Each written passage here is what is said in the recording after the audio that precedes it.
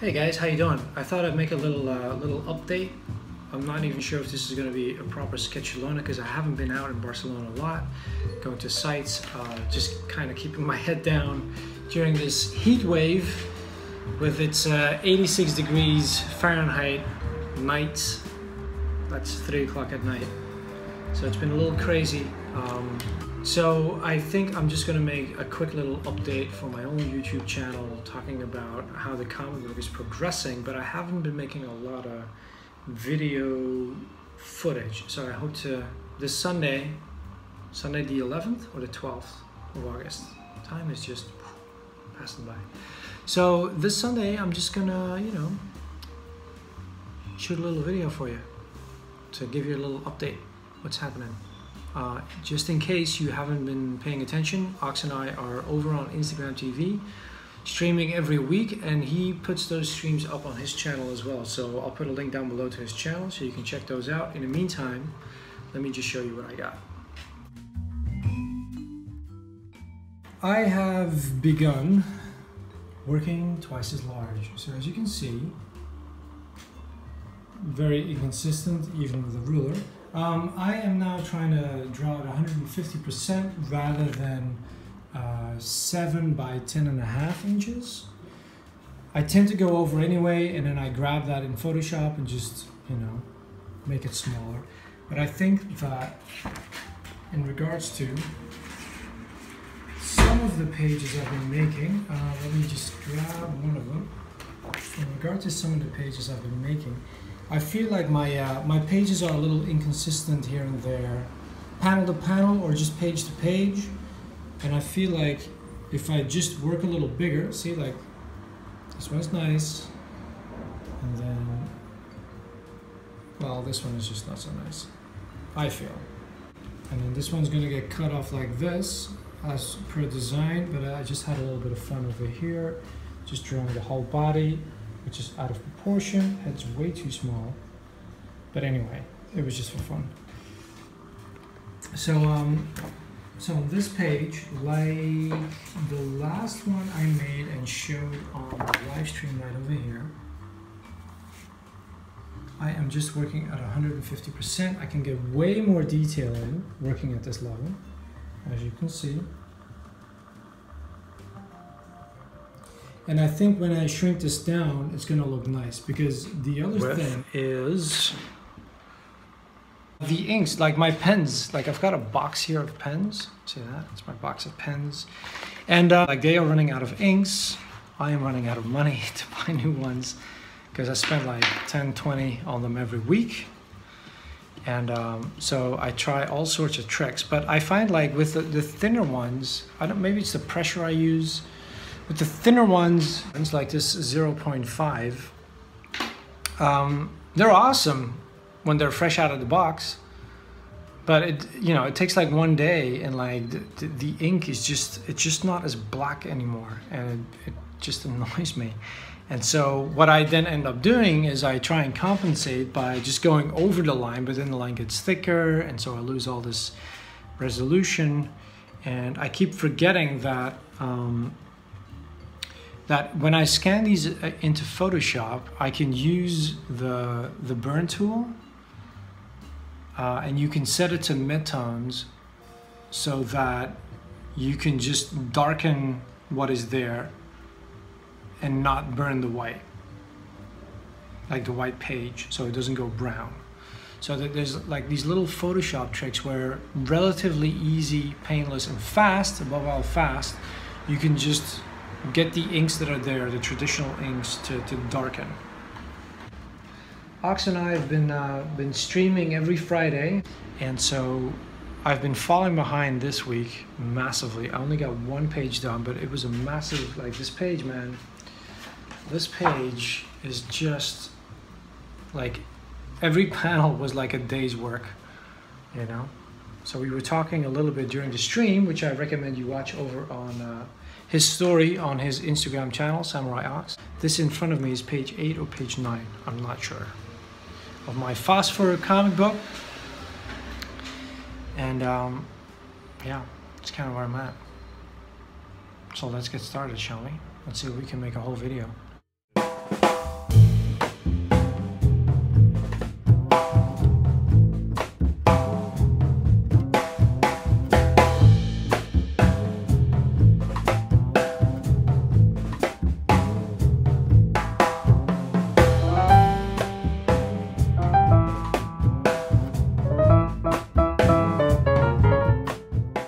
Since this video is a proper making of video of my little science fiction adventure comic book, which in case you don't know anything about it, and this is the first time you've come across my channel, it's a science fiction story about a group of scavengers who come across a secret location and awaken a monster of some sort and get themselves into a world of trouble.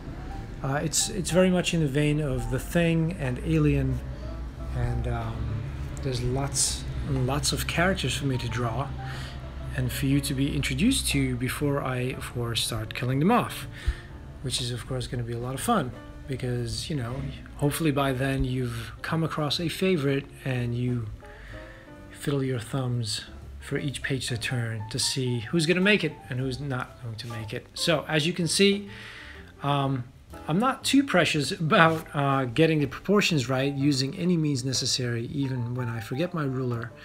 And I'm using a red pencil to get things down onto the bigger piece of paper, working at 150%, as I pointed out earlier, working from the Photoshop designs I made during my last 100 Days of Making Comics run. Yeah, so what can I say about using the red pencil? It's a lot tougher than the blue pencil, which is good, but because lately I've been on this whole like not taking it too seriously, like just get the proportions right. If I don't get the likeness right, or you know, like I'm not trying to photocopy exactly what I had before, I try and give myself the space to improvise, especially when it comes to rendering, and I also leave a lot of things out. Like here, like as you're about to see, I'm gonna render the hell out of this face, and I want to have fun. Like I want to enjoy making these pages, and if I go all out in pencil, and it's all right there before me, and then inking is nothing more than just tracing what is before me, I lose interest very quickly. Like, I mean, there's nothing wrong with like just having a bit of a grind and just, you know, making my way through it, but these pages are a bit of a grind to begin with. Like, so in order to keep it fun for myself, I try and leave things blank. The things that are easy to mess up on a page, especially when you're copying it from a design, are the liveliness and the proportions. Like I have trouble getting the proportions right. So that's what I have to get right in pencil, and then everything else I tend to go right at it in inks, but there's just so much still left to fill in that I get to worry about, you know. When you have that kind of worry and when you have that kind of tension for yourself, like, am I gonna mess this up? It tends to stay a lot more lively.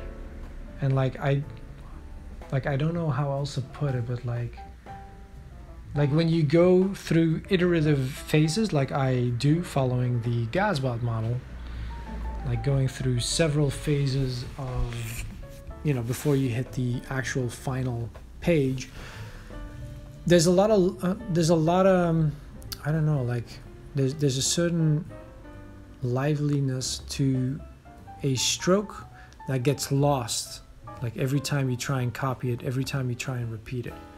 If you draw a lot, I think you know what I'm talking about. So that is something I worry about, and I feel like this approach prevents that from happening, prevents the page from getting stale for me, even if it can be a bit of a grind, because like this page, for example, it took me about 3 days to get it right, to get it finished, I should say, not get it right. Like it's very detailed. There was lots of parts on the page that had me worried. Like this page was very dark. It was really just, you know, a silhouette on the design, but I didn't want it to be a silhouette. I figured like if it's going to be a silhouette, like I can still have all this line art in there and just use a very dark color, but like you still get to see all that line art. So, you know, yeah. What else can I say about it?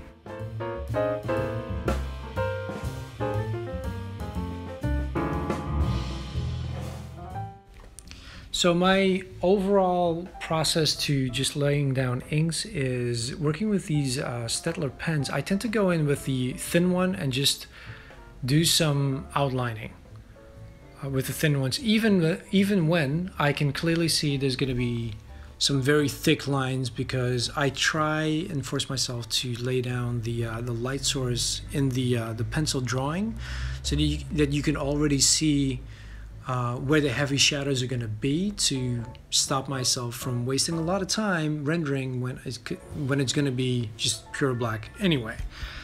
I do try and keep that in mind. So with this one, as you can see, like going in with the thin pencil, the thin pen, to like put in the details, and just putting in the details of the light source in the face already. I try and finish it up like this on the first run, like that's like a first phase, if you will, of inking, and then I take the really thick ones, the really thick pens, and lay down some really thick strokes as per design, before going back to the thin pencils and just making those really thick lines fit in with the overall piece. And then in like a last phase, I take a step back and take the thick pen again, and try and finish it up. Like because at that point in time, I'll know that I can't even talk anymore. But at that point in time, I'll know where the balance is, and where I really need to like go in and make sure there's I don't want to say contrast, but like if everything is with thin lines, it can look really nice. But I find like lately, like I've got more of a feel for like knowing where to add the thick lines, to really give a figure its proper outline, and to contrast it with other figures on the page. So with this little guy here in the background, for example, like I needed to make sure that he was his own little character, but at the same time, just as with the older man that I was drawing for the last couple of minutes, there's the fact that he's standing next to, for your eye, next to another character, and that I need to make sure that you differentiate between the foreground, the middle ground, and the background in inks. Sometimes I get a little carried away inking, and I tend to over render. There's a figure right over here that should have been like pretty light, but I got a little carried away and started rendering like proper thick shadows and everything. So they're handing over the ball, and I think it is kind of okay, but I also feel like if I kept him a lot thinner and lighter in line weights, like this background over here, these two would have receded a lot further, and it would have been a lot easier for your eye to tell these all apart.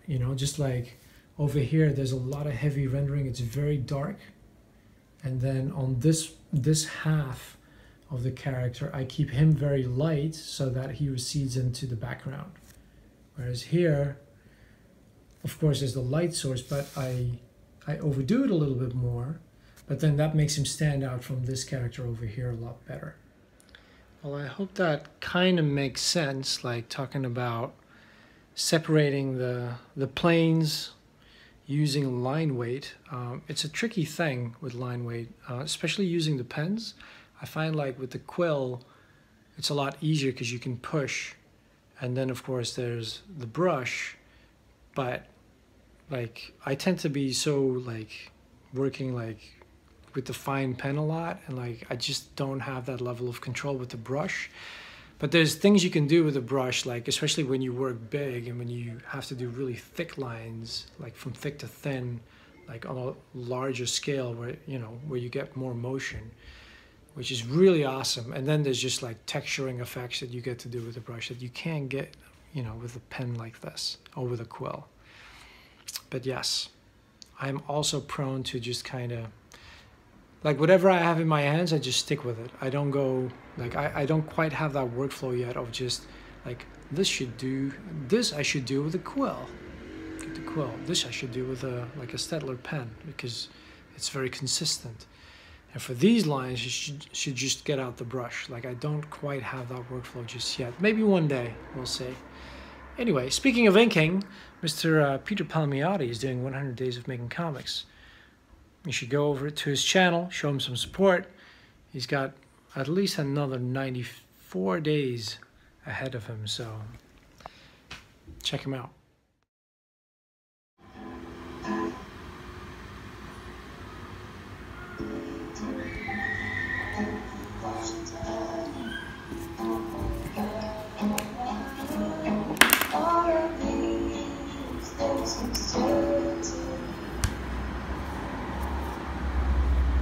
Waiting on a Sunday afternoon for what I need, and I means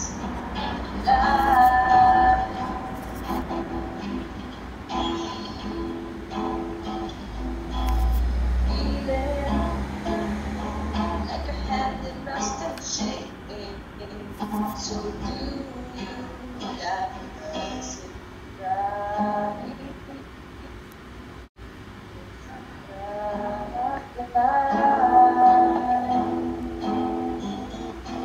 Then leaving on a southern train only yesterday. I